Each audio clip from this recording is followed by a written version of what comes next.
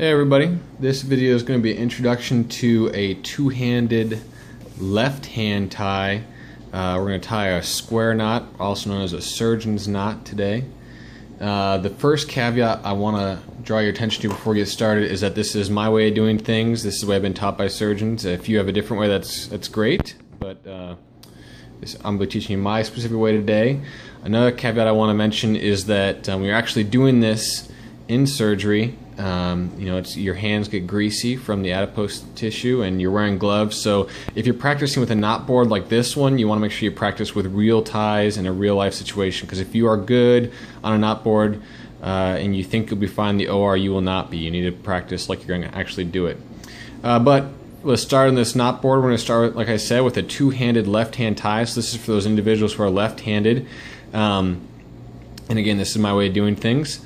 First thing is you want to set the suture material up in your left hand like this. So I'm gripping it with these three fingers and I have it wrapped around my index finger here.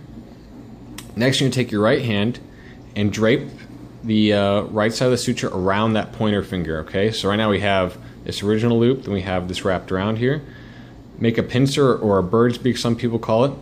Go through the loop, lay your right hand suture over it, grasp it with your bird's beak and bring it back through. So let's do that one more time here. So we start from here, index finger I'm gripping with these three, I wrap around so the index finger's facing me, make a bird's beak, go through, grip the right-sided suture material through with the bird's beak, bring it back through, and there you have a knot. Now the key to a square knot or a surgeon's knot is how you lay your hands for this first throw. And the thing that I like to keep in mind is whatever your business hand is, whatever the main hand is, which is my left hand in this case, because this is a left-handed two-handed tie, you're going to want to wrap around that hand. So just remember that you're wrapping around, and you wrap around and it should lay flat like that. So you see here, this is a flat knot. And the beauty of you wrapping around your business hand is that for the second throw, your hands are already ready to go. And the second throw is you want to stick we're essentially going to do the same thing but backwards. So instead of sticking your pointer finger through like this, we're going to stick our thumb backwards the other way.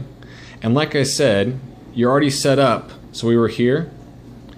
When we pull it back around that thumb, you're already set up to wrap around that thumb, bird's beak, come back through, grab it, and there you have your two-handed left-hand tie.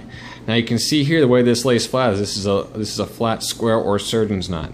I'll do it one more time now, a little bit quicker, just the whole movement. So grasping with these three in our left hand, wrap around our pointer finger, bird's beak, through, grab, back through, and we lay the suture material down around our business hand. So we wrapped around our left hand, which is the business hand. And now we're ready to start the second throw, which this time we're doing the same thing in reverse, around our thumb this time, bird's beak, through, grab,